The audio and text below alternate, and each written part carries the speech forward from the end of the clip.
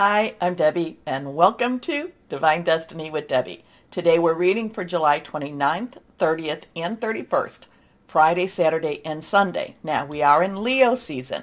Please remember, this is the introduction. It will be the introduction for all of the videos. If you want to just jump over the introduction, hope you'll watch it at least once. Then go down here, and in the description, I've put after Crosswatchers, the timestamp. Okay? Okay. Anyway, I am going to be using, for the main readings, after the timestamp, I will be using my Radleigh Valentine Angel Tarot cards. I will pull one from my John Holland Psychic Tarot and Oracle cards, and one from my Emily Anderson Crystal deck. Now, we will do a overview reading in the introduction, and I will use my Rider-Waite Rider Traditional Tarot and my Colette Baron Reed The Good Tarot. Now, I have prayed, meditated, infused all the decks with Reiki energy, but remember, these are general readings. They may or may not resonate. Take what you like, leave the rest. I'm an intuitive channeler. Hopefully I can speak this through. I open myself up to higher power, God, Holy Spirit, and whatever comes through, it just comes through. That's like a clear cognition. I don't necessarily have to think so much as just speak it out. Now, what's going on in the just in the stars themselves? Well, on the 28th, we talked about, and I'm pulling my stuff up, we talked about the new moon in Leo, and that, and this is all Eastern time, so you can always adjust your timing. And also that on the 28th, Jupiter was to go retrograde. And, now Jupiter is in Aries. So those are good. Those are very, very good energies, because then on July 31st, which will be Sunday, Leo, the sun in Leo at 8 degrees will trine Jupiter, which is retrograde in Aries again. So trining has a really very positive type of energy. It's considered one of the better or the best energies, the best aspects, and that it can bring luck, harmony, really positive changes. So this is when the planets are working within the signs of the same element. So the energy is really, really good and really easy to work with. So that 31st, I would say between that 28th to that 31st, we've got some positive energy between Leo and Jupiter. And remember, Jupiter's in Aries, fire energy. And it'll happen for a couple of days after too. Now, on August 1st, we have Mars, which is in Taurus, 18 degrees Taurus.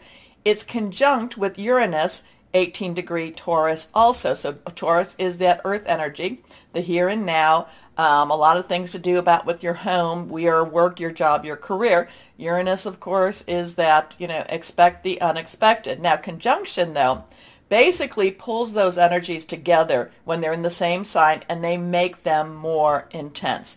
So I'm kind of going with, while we have these, favorable energies at the end, with Leo, with the sun, Leo, Jupiter, and Aries, we have these really positive energies going on, and also that new moon.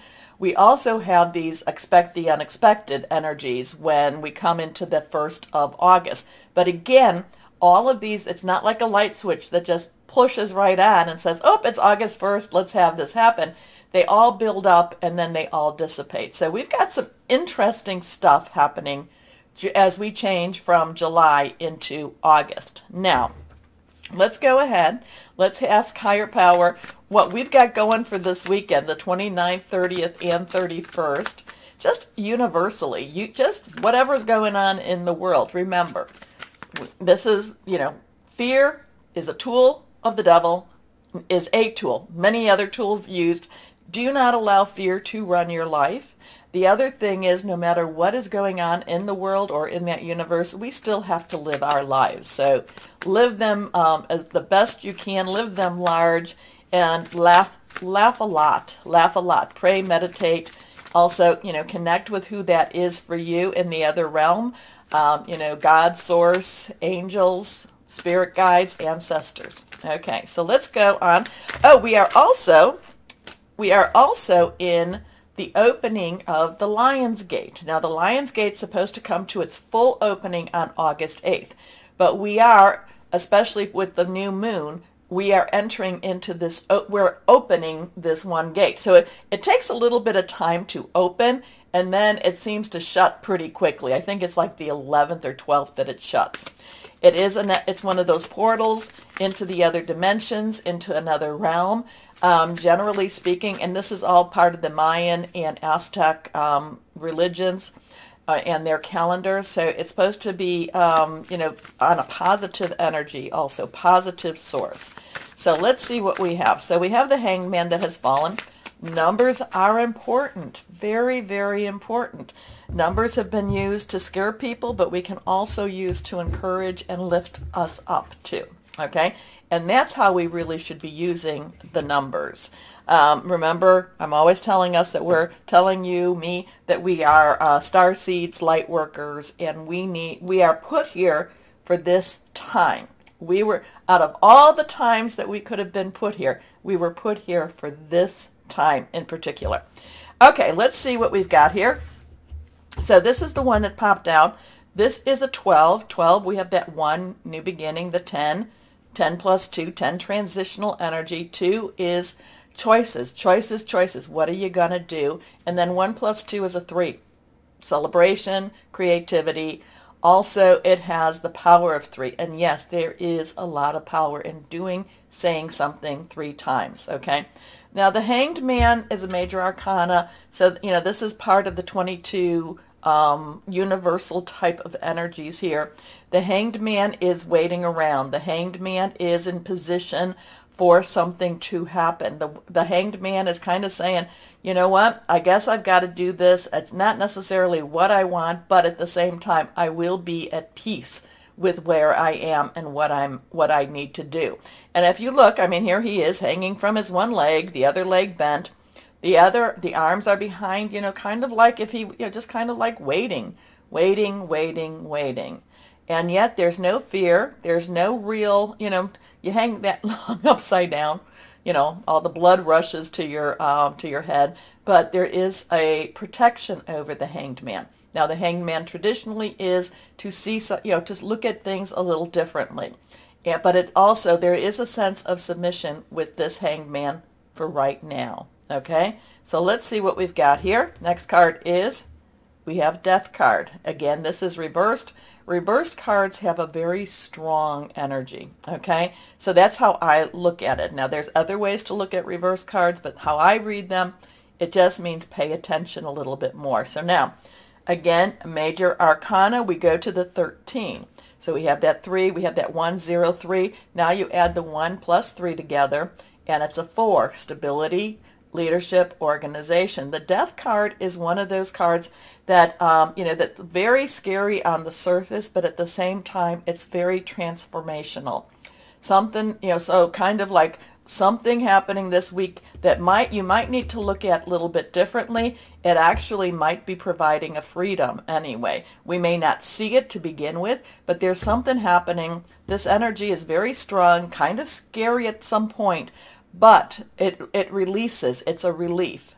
You know, it's a something ends, something begins. Something ends, something begins. Something dies, something lives. Okay, but it's not to be used. It's not to really for you to focus on the negative of this. This is ready to go through your next journey, ready to open up that next door. Maybe it's that portal that we're in right now with, you know, Lionsgate, getting ready for this, or it's actually happening. Something's really big happening. Something ends, something begins. Okay, but it is rather drastic. It is rather, you know, it can be rather alarming. Okay, it can be rather alarming, but ultimately it is to clear away for a week, clear away the, I don't know, you want to say the negative, you clear away, you know, that just that energy that weighs you down in order for you to start again. Okay, next card is, here we go, and now we have that 8. 8 is unlimited opportunities, unlimited possibilities. This is the Pentacles. Pentacles is our earth energy. It is our Capricorn. Remember, we have Pluto in Capricorn, which kind of could go along with that one. We also have, it's also Taurus. We've got, the Taurus energy is going to be off the wall, off the charts, I should say. Especially, Uranus and Mars, kind of pulling together. It's also Virgo. Virgo energy is the next season over. So it is your money, your job, your career, your home.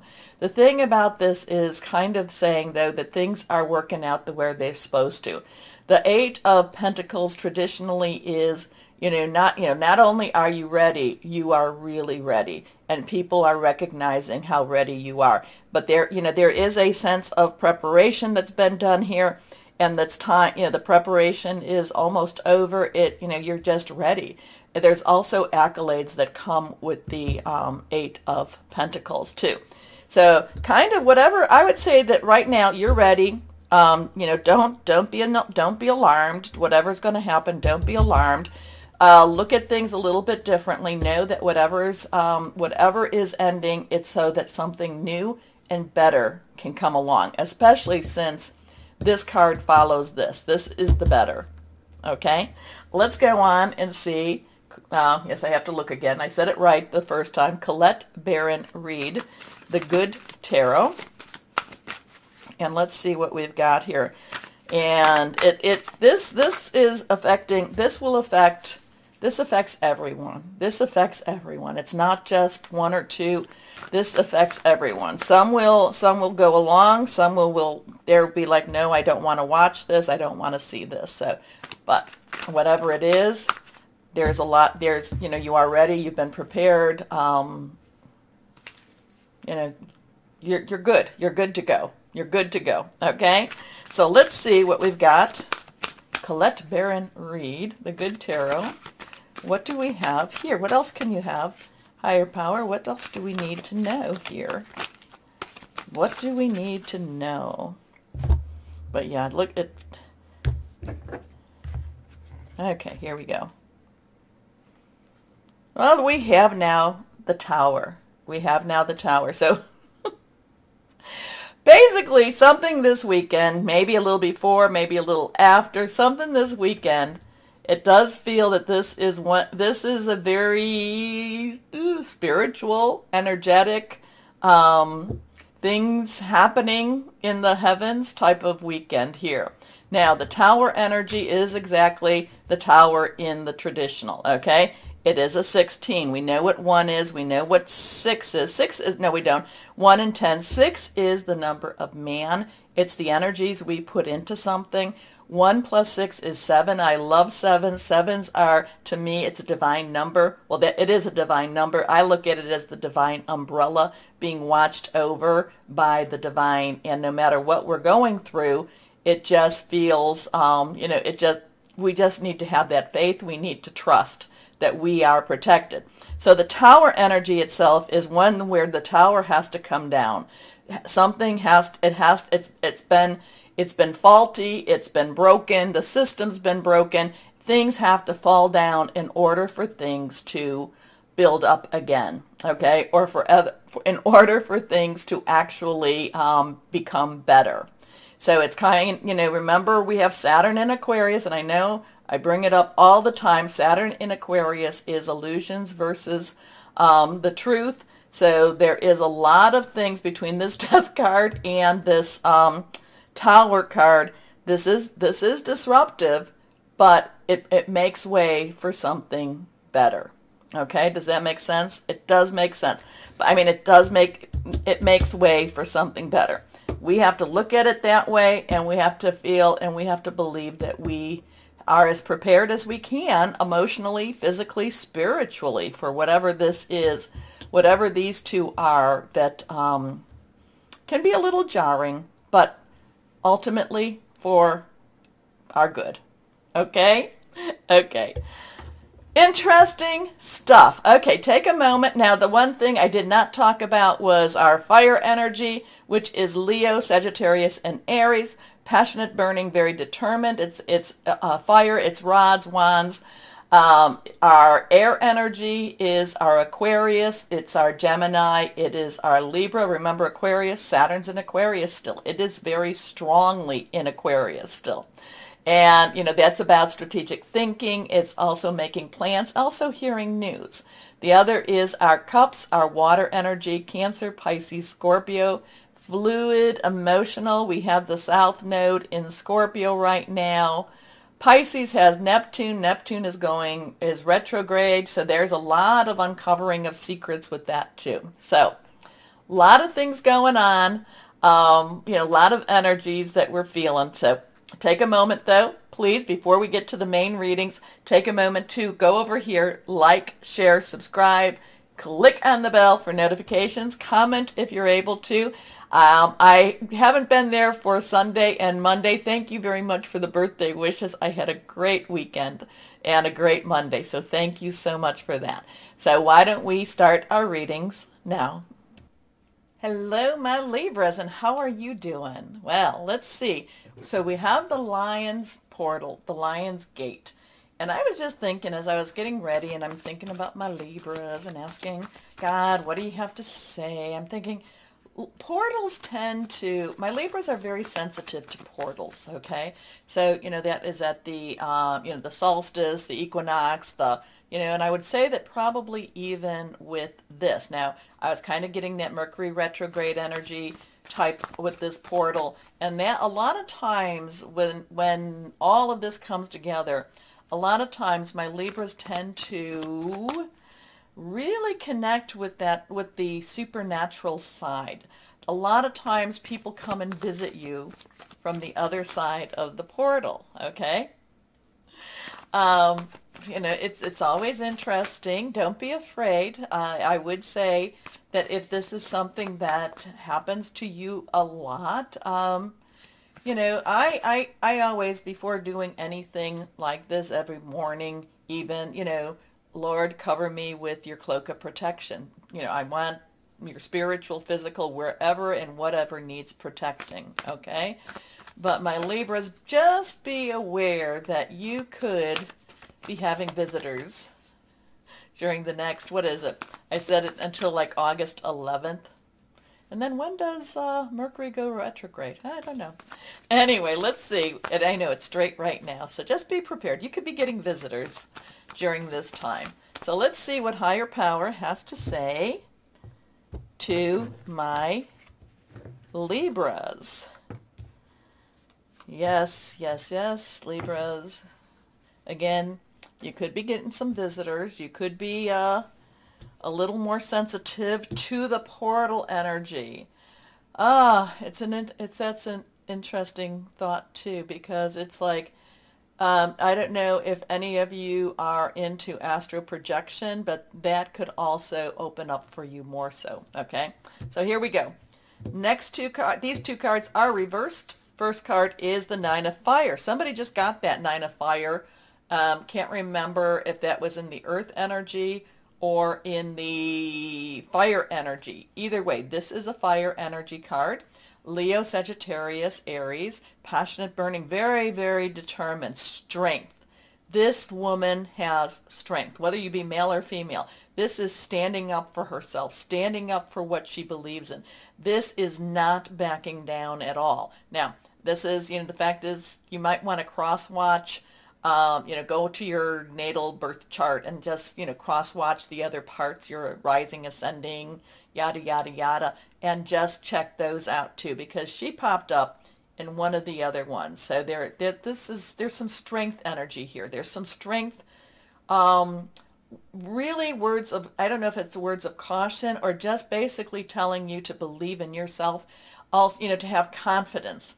Whatever, if something's facing you down or something's really coming at you, stand strong and believe in you. Okay?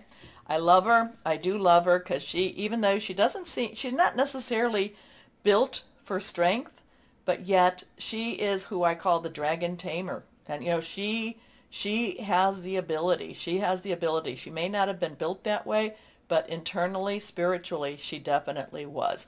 Nines mean you've got everything you need. Wrap it up.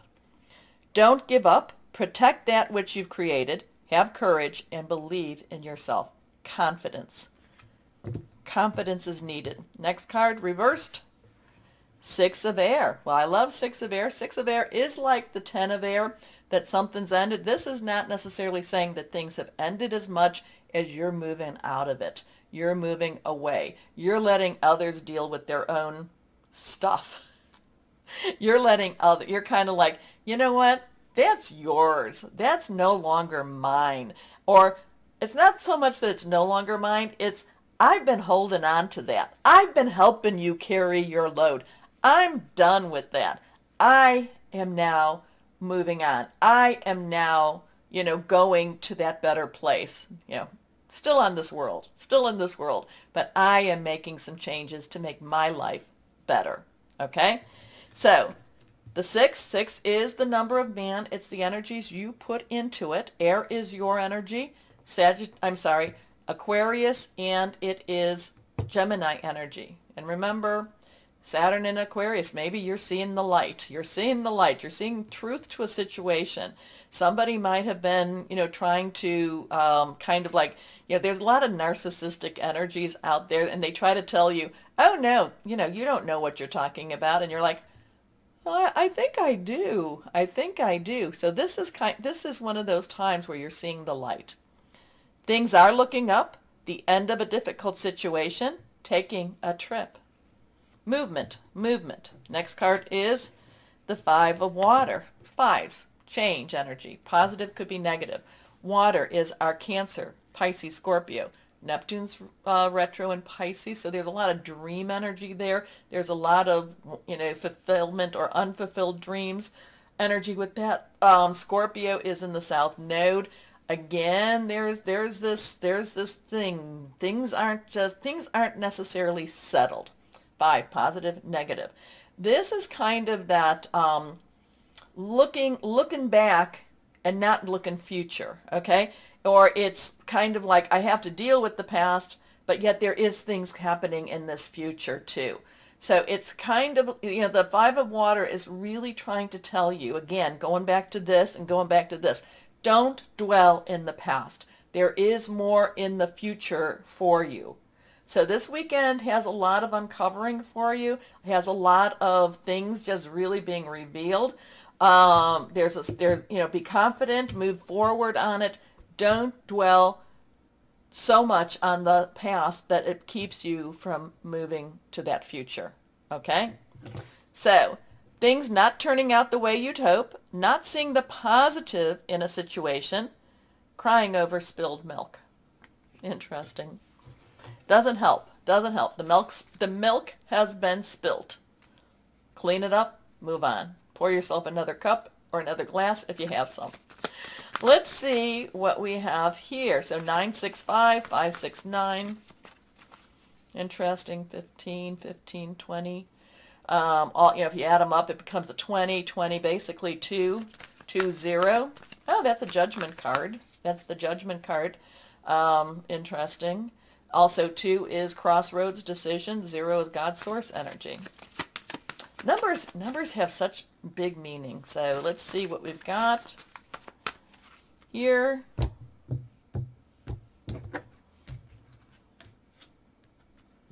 And now we have a 10 reversed. We have destiny. We have the Wheel of Fortune. So we have that 1, new beginning, 0, God source energy, 10, transition. Things are moving for you. Do you have the courage to do it? Do you have the confidence? Yes, my Libras, you do. You do have the confidence. But it's kind of like opening up and accepting your destiny. Not settling. It's not like I have to settle for something, but it's moving into your destiny, moving forward. This is the Wheel of Fortune. Again, major arcana. Okay? So things are happening in a very positive energy. It may be a little bit difficult. It may not feel as comfortable as you'd like it to be, but life is that way. Life is that way. So let me see what we've got, what crystal or energy we have for you. Crystal or energy we have for you. And let me know, a lot of people that watch, You all read with me, so let me know what this means to you too. So let's see what we have here. Crystal or energy for my Libras. So moving on. So you are moving on. You are making some changes. Is that a job? Is what relationship is that that's changing? It doesn't mean you have to leave, but making changes does make things better for you. This card is not reversed. Here we go. Moldavite. This is a little expensive one. Healing, protection, telepathy, connection. Moldavite. Interesting with that one. Anyway, my Libras, stay confident. Be strong. Do it. Okay, my Libras, take a moment to like, share, subscribe, click on that bell for notifications. As always, my Libras, know that you are loved, stay shining, and be blessed. Bye-bye.